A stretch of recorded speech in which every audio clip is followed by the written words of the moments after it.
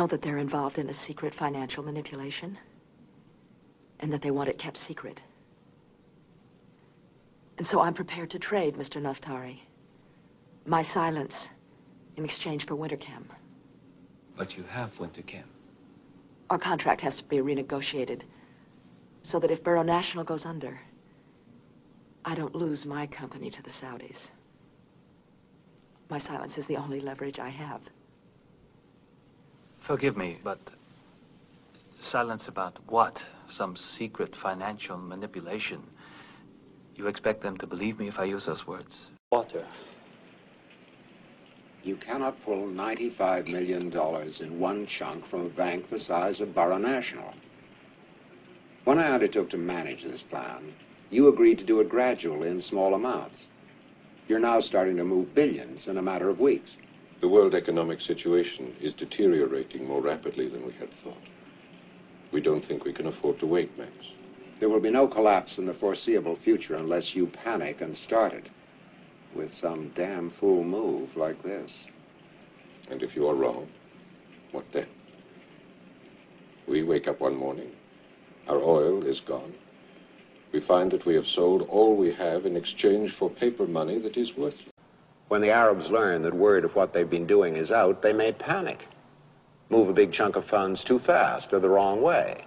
Really destabilize the monetary markets. Then the dollar will collapse. Whereupon there'll be a lot of jawboning by the president, and that won't work. Then they'll go to selling gold, and that won't work either. Then they'll have to go to capital controls, freeze foreign assets, stop any money from going in or out, and that will be the end of all the markets. That'll really be the finish. Then you'll see a worldwide depression that'll make the 1930s look like a kindergarten. In 2 months, you'll have bread lines in Detroit, riots in Pittsburgh. In 6 months, you'll see grass right over Rodeo Drive, and Michigan Boulevard, and Fifth Avenue, and I won't have done it, Hub. You will. All because you tried to stop a movement that couldn't be stopped anyway. Listen to me, Hub. Money, capital, has a life of its own. It's a force of nature, like gravity, like the oceans. It flows where it wants to flow. This whole thing with the Arabs and gold is inevitable. We're just going with the tide. The only question is whether you want to let it go like an unguided missile and raise hell, or whether you want to keep it in the hands of responsible people. Keep it channeled. Keep it quiet. Believe me, Hub, the dollar will hold. Believe me. The system will be fine, providing nobody panics.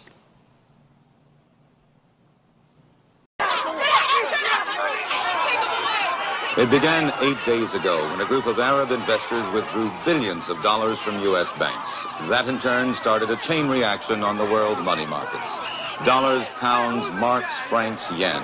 Not one currency escaped.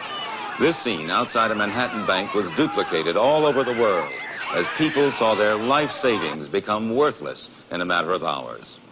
Good evening, I'm George Page in New York, and this is another in our series of reports on the world economic crisis. The growing paralysis of the industrial world has left millions without jobs, without money, and without hope. Crowds of unemployed poured into Washington yesterday. They stood in silent protest before the nation's leaders. At the same time, more than 1 million people packed St. Peter's Square, where the Pope urged calm and nonviolence.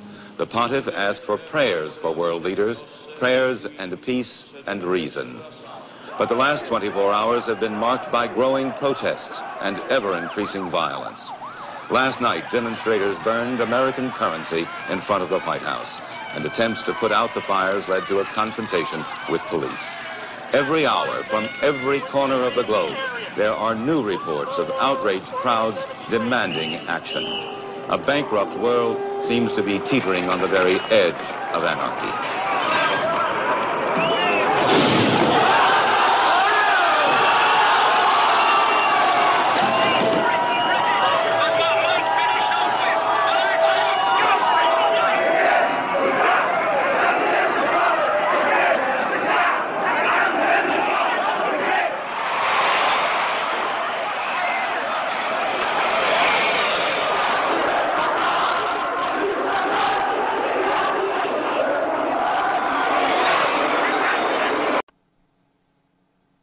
And now for continued coverage from around the world.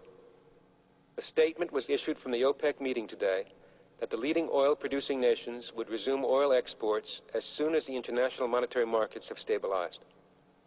The panic has spread across political and philosophical boundaries. The USSR and the developed Eastern European communist countries dependent on Western trade and capital have witnessed the same riots that have taken place in the West. The Economic Summit Conference tomorrow will be attended by leaders of the West, the East, and the Third World. Said one, there is a need for a unity of purpose and resolve unequaled since the end of World War II. At this time of crisis, there has been a turning to the past as well as the future. Words spoken by President Franklin D. Roosevelt in the depths of the Depression were quoted in the Senate today.